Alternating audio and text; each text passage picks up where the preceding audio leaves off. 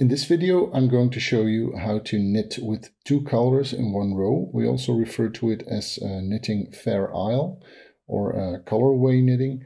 So we're going to use two colors in one row. I've knit up a little cuff here just for demonstration purposes. I'm also using a thicker yarn just so you can see better what I'm doing. The thing you shouldn't do when you're going to do Fair Isle knitting or colorwork knitting is just knitting the stitches as you see them in the pattern.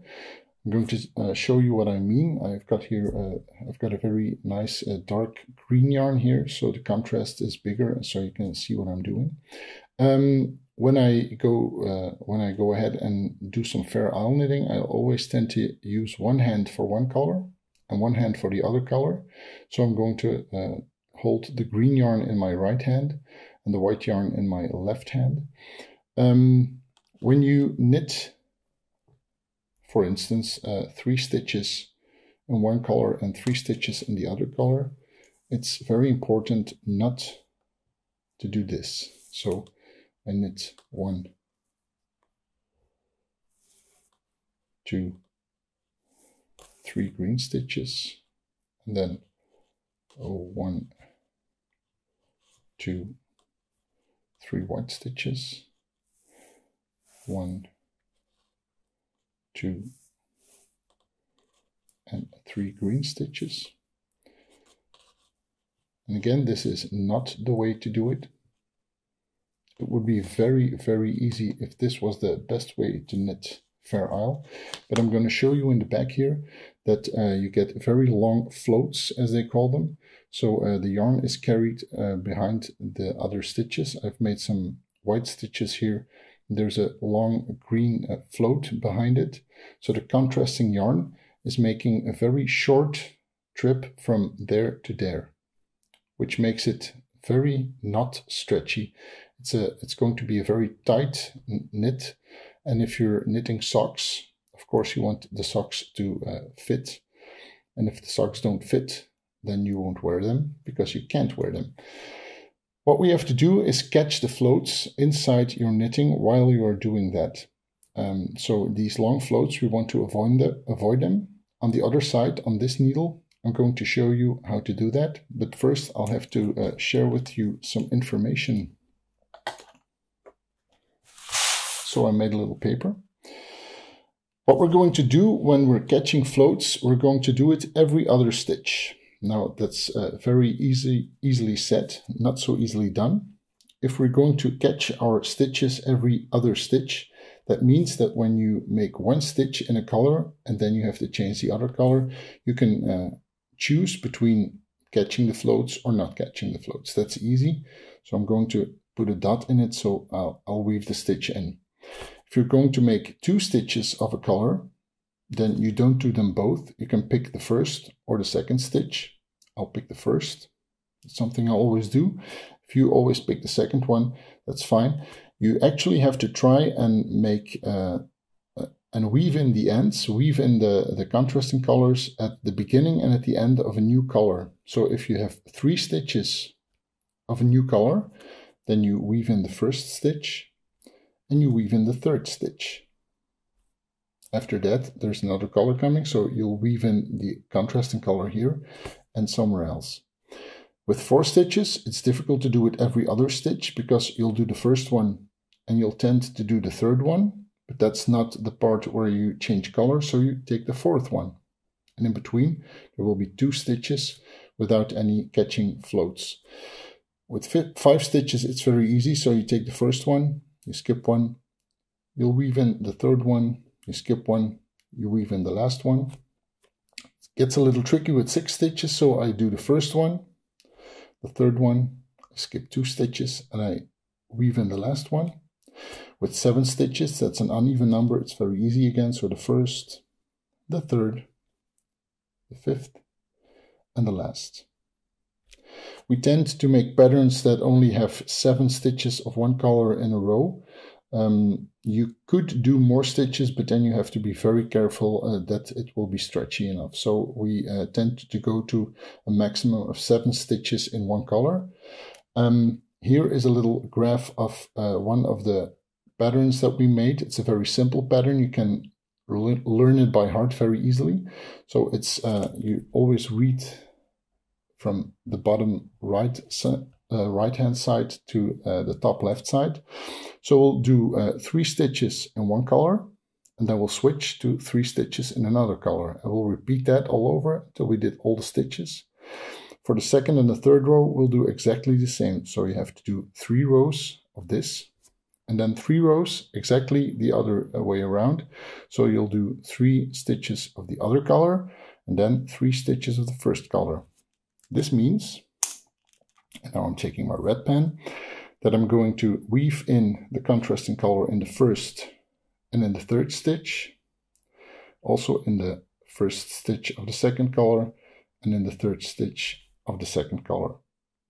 So we'll do that here and here, there and there, and you can see a pattern emerging. No, that's wrong. Here and here, there and there. So not there. The first and the third of every color, the first and the third, the first, the third, and we'll keep weaving this in.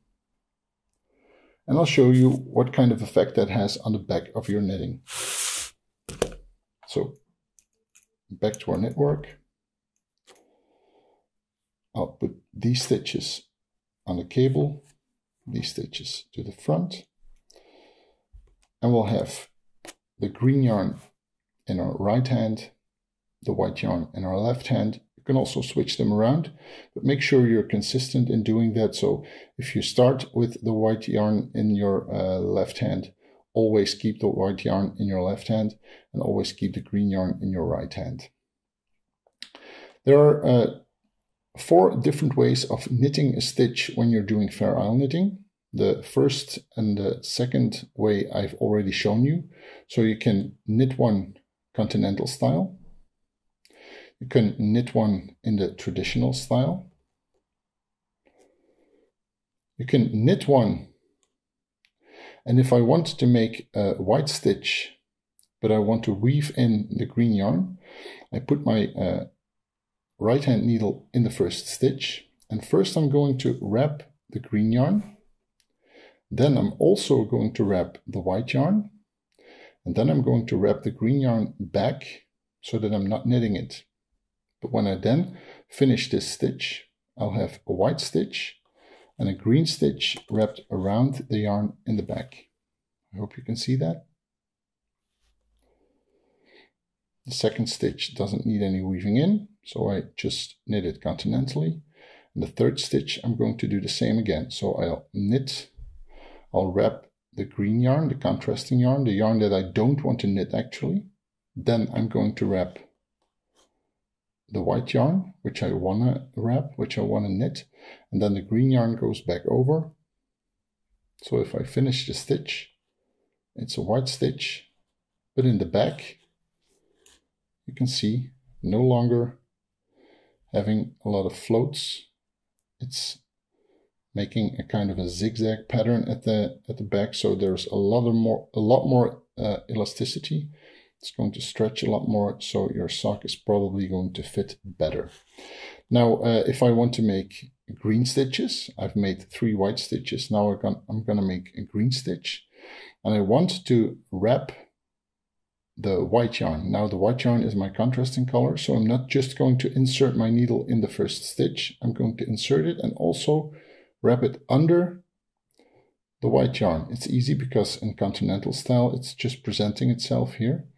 I'm going to make a green stitch, and by finishing the stitch, the white yarn is automatically going to fall off my needles. So this is wrapping a contrasting color when knitting continental style.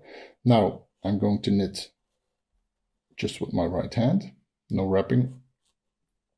And now I'm going to insert my needle again under the white yarn, wrapping the green yarn around. And when I finish the stitch, the white yarn is automatically going to fall off of my needle again. I'll do that one more time, now with 3 white stitches. So insert the needle, I wrap the yarn that I don't want to knit, Then I wrap the yarn that I do want to knit. Then I wrap the yarn back so that I only knit a white stitch. But the yarn is now on top of the white working yarn.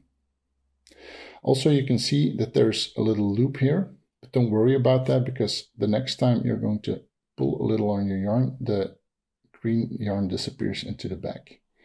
Second stitch I'm just going to knit, and the third stitch will also go with the wrapping of the green yarn. So I wrap one green stitch, I make a white stitch, and the green thread goes back. So I have 3 white stitches. And when I pull my yarn, the yarn disappears to the back. I'll make 3 more green stitches. The first stitch needs to wrap the white yarn, so I put my needle under the white thread. I wrap my yarn and finish the stitch. Second one just gets a wrap. And the third one goes into the stitch and under the contrasting color. If it wants to participate, then wrap the stitch and finish the stitch. And that is how you knit Fair Isle with catching the floats on the back. I hope this works. Good luck and have a lot of fun.